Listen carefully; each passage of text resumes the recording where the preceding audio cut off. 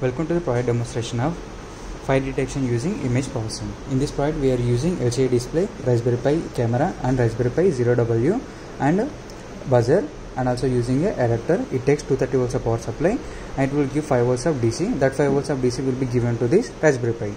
So Raspberry Pi utilize only 5 volts of power supply. That 5 volts of power supply also give to the LCD driver and buzzer also. So these components also works on the 5 volts of power supply.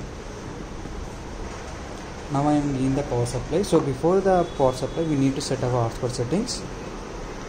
So we need to set our hotspot settings. So here we can see hotspot name should be project 669 and the password should be 129, and also we can see the AP band values. So here we can see AP band also have to maintain 2.4 GHz. So when we on the kit, then the Raspberry Pi Wi-Fi module will be connected to our mobile network.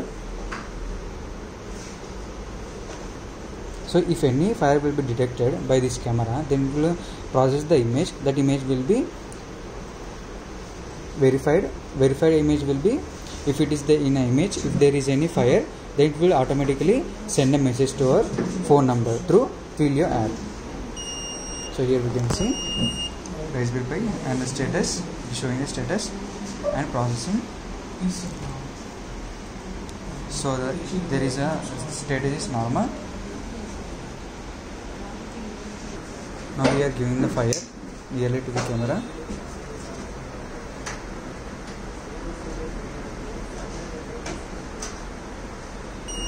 So here we can see fire is detected. So here we can see status is fire detected.